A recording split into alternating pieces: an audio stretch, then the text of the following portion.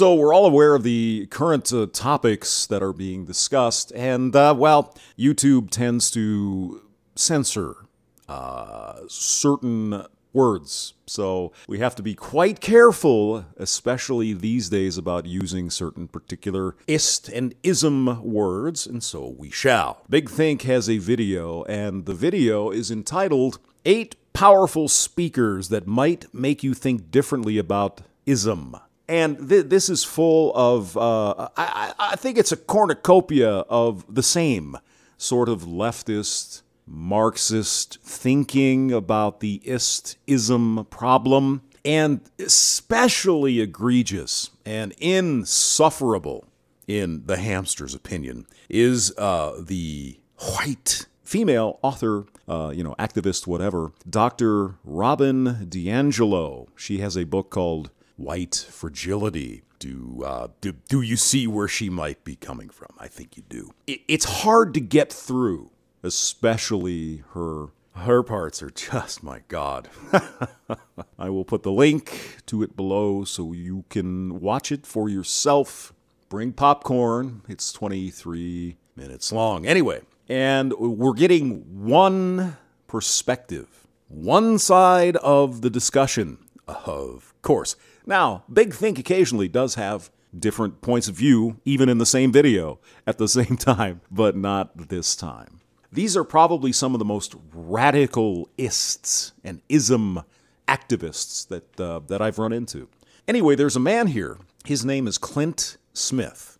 And Clint is an extremely successful man, very well educated, brought up well, went to great schools, great college, Harvard now to get a PhD. So, I mean, this guy is no slouch. He's a very, very smart dude, without question. But he's a black dude. Somehow, Mr. Smith believes he is still being oppressed.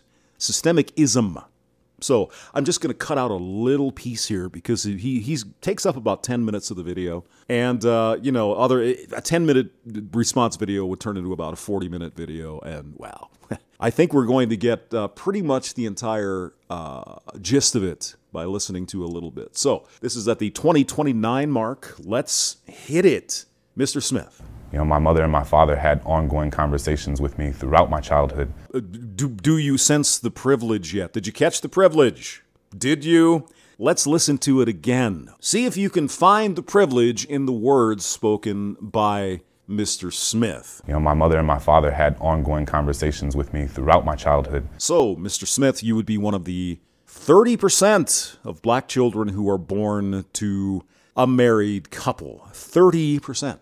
Meaning 70% of black children in the United States are born out of wedlock and likely to a single mother. But you don't consider that to be a privilege, do you? Oh, no.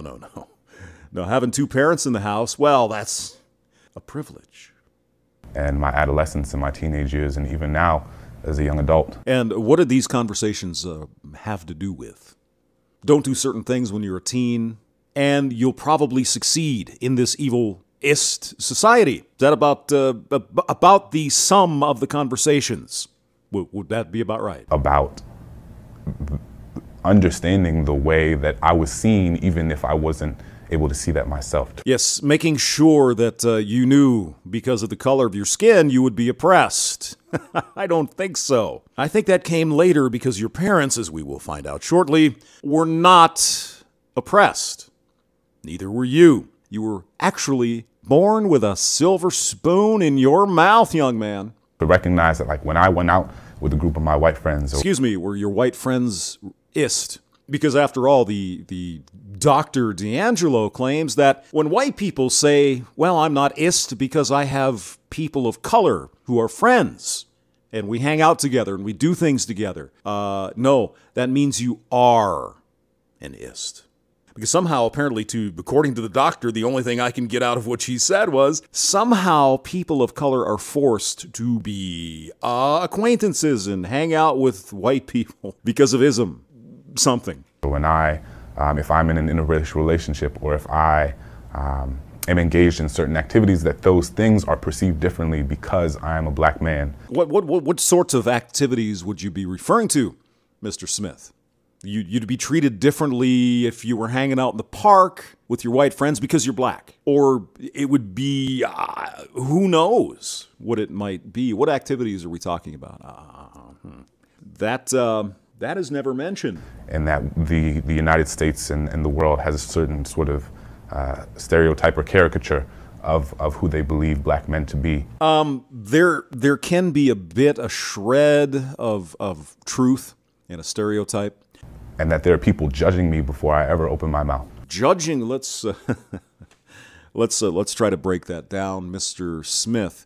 So people are looking at you and saying, okay, there's a black guy, and they're making a judgment based upon the color of your skin, which is ism, right? Dr. Martin Luther King Jr. said it, I think, obviously the best. Judge a person based on their character. So some people are looking at you, and they're saying, well, this guy is black.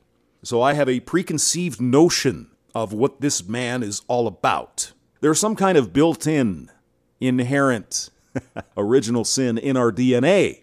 As white people, we look and, well, black guy, well, you know, right? Is that kind of what you're getting at? However, Mr. Smith, when you look at all white men, and you say all white men are ist, and you actually believe that, are you not judging me based on my skin color? Without knowing me, without talking to me, without engaging with me, you're saying you are an ist. But I guess it doesn't work the other way. If someone does it to you, it is an ist. If you do it to me, it is your perceived reality.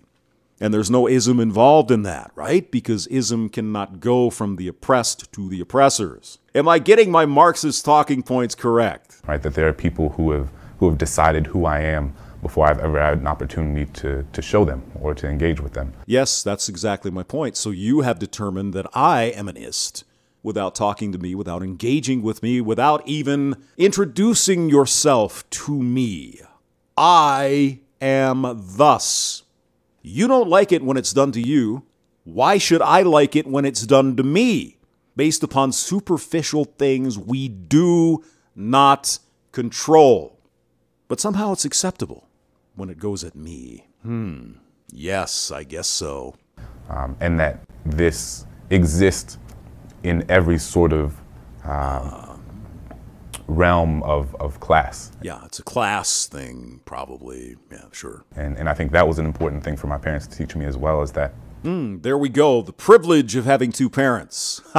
Okay. Tell us again how you're oppressed, please. We would like to know. You know, I come from a home of two parents with professional degrees So, two professional degrees, likely a pretty big income, likely a pretty good neighborhood. You probably didn't grow up in the hood. Would that be a fair statement? You went to a sort of exclusive elementary school in New Orleans, and then after that you went to a private high school in Texas. After that, you enrolled in Davidson College, very exclusive, and then now Harvard. Tell me again the oppression that you somehow, you're down with the struggle with other people who haven't had your privilege. Just curious. I attend Harvard University where I'm getting my doctorate, and I think a lot of people can operate under this assumption. They'll say, oh, Clint, you made it. You've transcended, racism, and you've moved beyond these like oppressive forces and obstacles that have sought to keep you down. And he didn't transcend obstacles put in his way because there were none. You understand that? There were no obstacles in the way of this man achieving what he has achieved, and he's done great achievements. There's no question. Nothing was in his way, so no, his statement is correct. No, I didn't transcend all of this stuff and all of these obstacles because I never had them to overcome. So he's not lying. And the reality is that that's not true. Of course.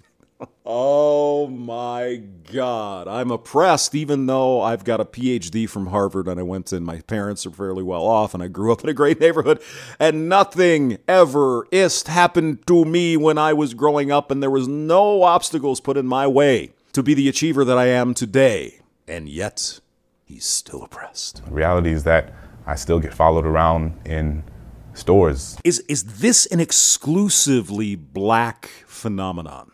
Of course it is in your mind, Mr. Smith, because you don't see it happening to anyone else, because that would go against your narrative, see? So you have to ignore that. So if white people, black people, brown people, red people, any people get looked at askance with a stink eye when you're in the store getting whatever you're getting, it's probably because the owner or the person running the store doesn't want shit to be stolen.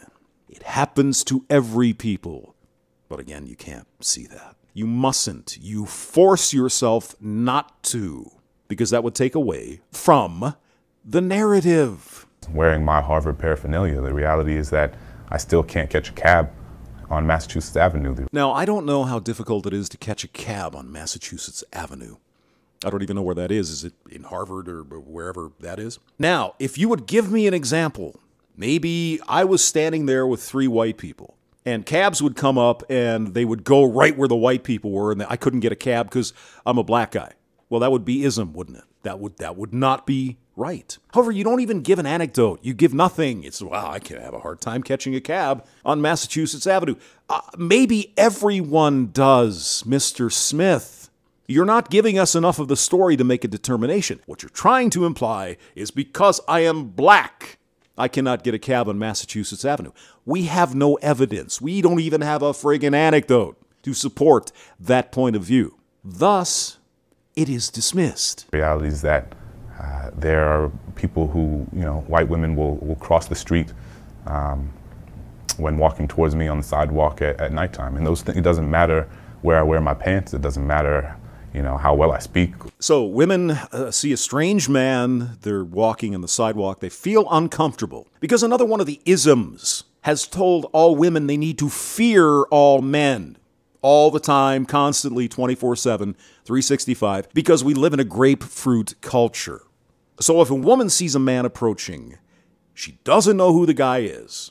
Doesn't matter what color of skin he has or what he's wearing. She is fearful because the other ism has instilled that into her brain. So naturally, she's probably going to walk across the street and continue on the other side because she doesn't want to be, I think you know what I am saying. It's not because you're black. It's because you're a strange man. That's it. Now, you don't want to see that the same thing happens to people who are not black because, again, that would go against your narrative.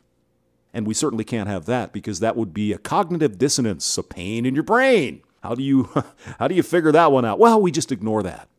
It's easier. Or how smart I am, or what my house looks like. Nobody could possibly tell, Mr. Smith, how smart you are, what your house looks like, what your intentions are, how educated you are, how much money you... Nobody can tell. If you're a stranger walking down the friggin' street at night, how are you supposed to know that? The implication here being because he is black, it is assumed he's going to be some kind of thug or criminal. That would be rather ist, now, wouldn't it?